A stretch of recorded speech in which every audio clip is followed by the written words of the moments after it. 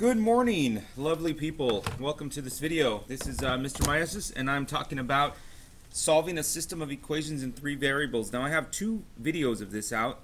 One of them I do on a board, so you can see me doing it. And if you want to go to that, I'll have a link up on the top of this video, and on the other video, I'll have a link to this video. So this one has more examples. I only did one example on the other one, and I'm going to try to go through this as quick as possible because they're kind of a lot of work. The good thing is, though, that if you know how to do systems of equations using substitution and elimination with 2 variables, it's the same thing, only more work, okay? So this is just using algebraic methods, substitution and elimination. I will do a video. There's another video that if you're working on in pre-calculus, or you're working on some advanced algebra 2 and you're dealing with the Gauss-Jordan method using matrices, that's on another video too. You can go and take a look at my playlist for pre-calculus, and you can find that. So let's take a look at what we're dealing with. And what we're going to be dealing with is this situation here, where we're going to have one solution when we have 3 planes that intersect. And a plane is a 3-dimensional figure that's just a flat surface, and we usually have x, y, and z. You know, three variables. Those are the points, or I'm sorry, the variables for that, and the axes.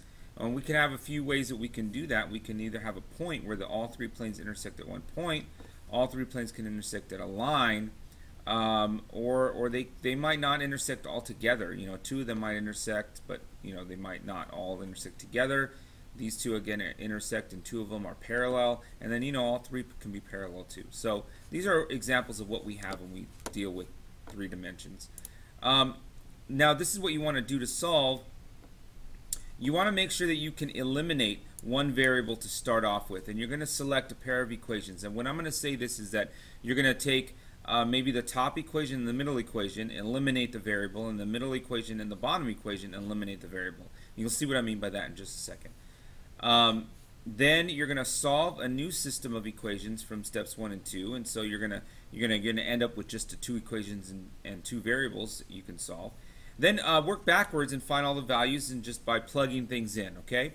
Write the solution as x, y, z. So let's take a look at our first example here. Solve the system of equations. Now, you look at this and you go, oh my God, there's so much stuff there. How am I going to possibly tackle this problem? Well, again, what I'm going to say is we're going to use 2 equations and eliminate something. Now, what I recommend is you take a look at the coefficients, all the numbers in front of the x, y's, and z's, and see which one might already match up.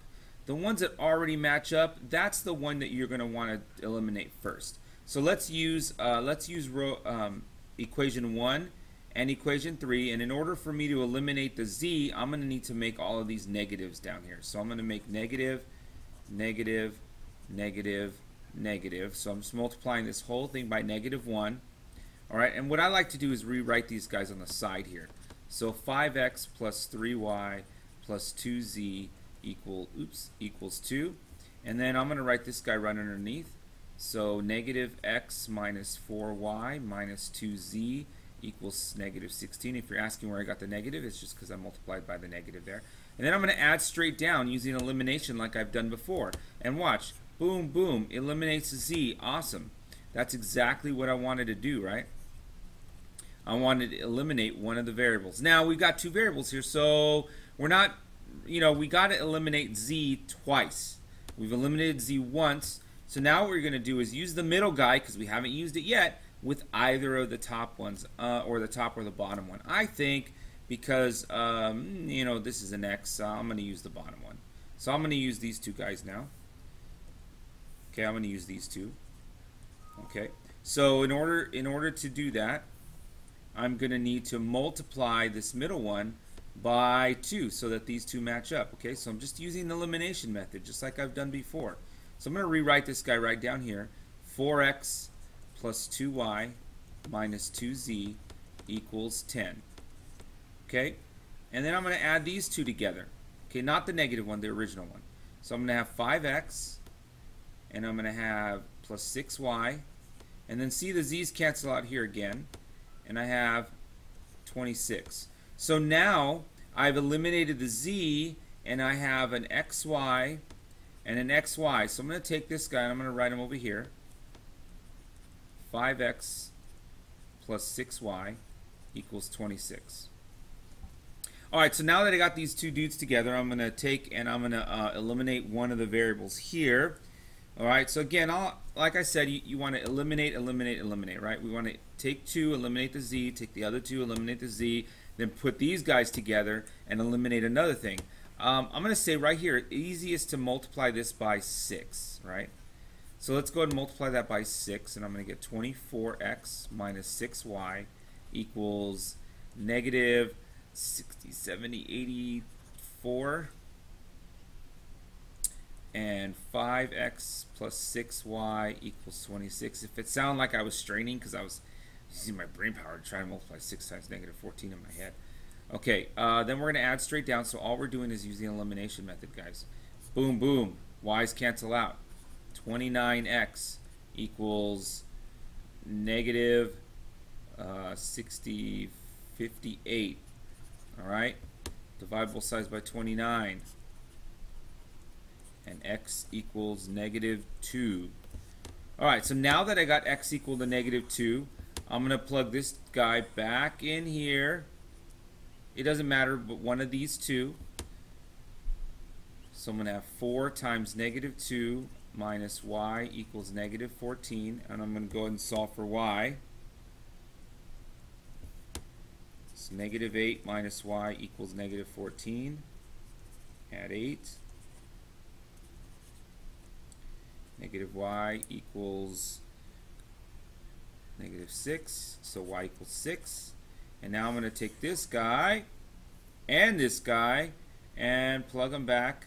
Let's plug them back in the middle one. It doesn't matter which one. Okay, and then this guy right here. Right there. Like my sound effects. You didn't know math videos could have such good sound effects. Alright, and then now we're going to solve for z. 2 minus z, or how they say it in Canada, z. Right?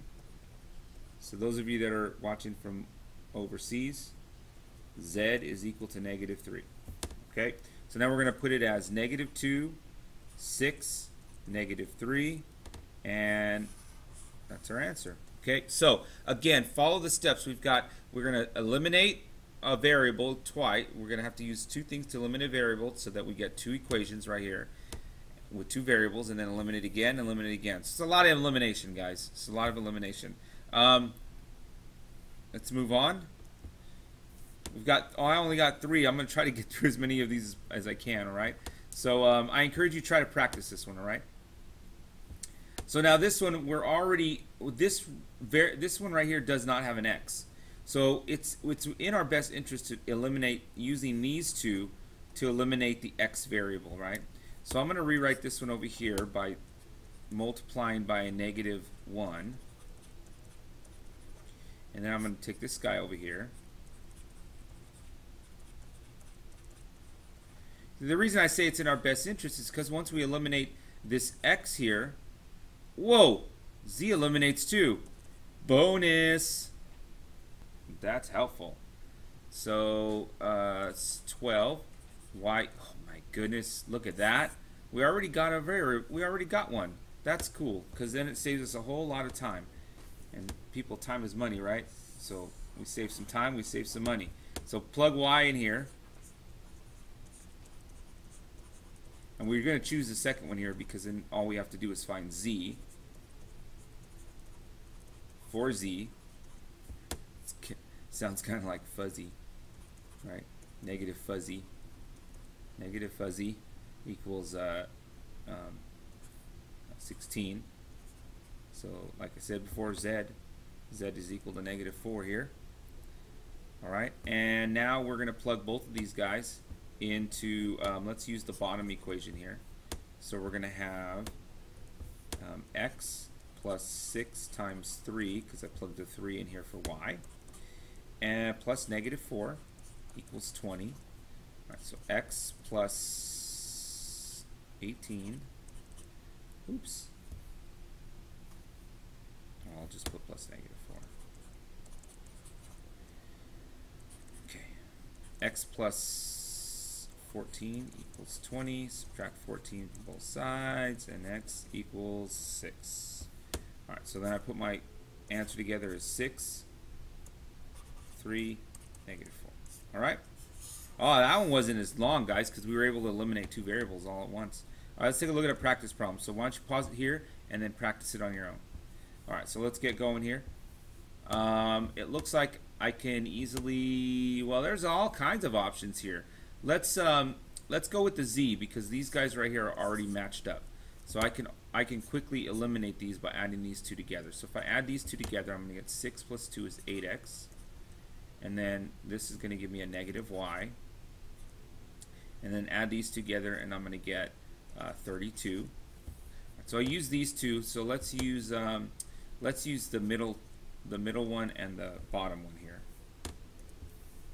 And again, it's all up to you what you want to do. I'm going to multiply this by 2 because it's easy to cancel these out.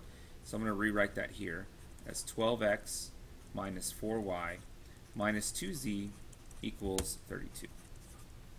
I'm going to add straight down now. We're going to get 13x minus 3y. Z's cancel out. 52. I'm going to rewrite this guy up here. 13x minus 3y equals 52. Now we're going to need to multiply the top one by 3 there to make sure that we get, well, let's do by negative 3, because negative 3 will give us that positive right there. So I'm going to rewrite it right underneath. Negative 3 is going to be negative 24x plus 3y equals negative 96. Okay, and then I'm going to add straight down. So what I did was I multiplied by the negative 3 and wrote it down here. Okay, so these cancel out here, and I get, looks like negative 11x, sorry. Negative 11x is equal to negative 44. Alright, so x is equal to positive 4. And I'm going to plug this one back in here, right there. And I'm going to get 8 times positive 4 minus y equals 32. Okay, and then that's going to give me a 32 minus y equals 32. So y is 0. Oh, that's nice. And then we're going to plug those 2 guys in, let's say the bottom one right here. So we're going to get 4 plus 0 plus 2z equals 20. So 2z equals, subtract 4 from both sides, you get 16, z equals 8. Okay, so we got 4 comma 0 comma 8 is our answer. All right. Okay, so I don't have much time left on this video because I don't want to make this video too long, but we have a word problem here, and I'm going to just quickly show you how to set up the equations, and then what I'll do is I'll make another video on looking at a couple of word problems using systems of equations. So the sum of 3 numbers is negative 10. Okay, so we're going to have x plus y plus z equals negative 10, right? 3 numbers.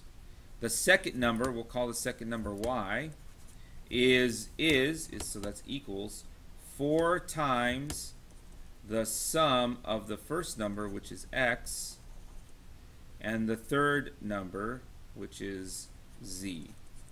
Okay, so we're going to have y equals 4 parentheses x plus z, so that's the second equation.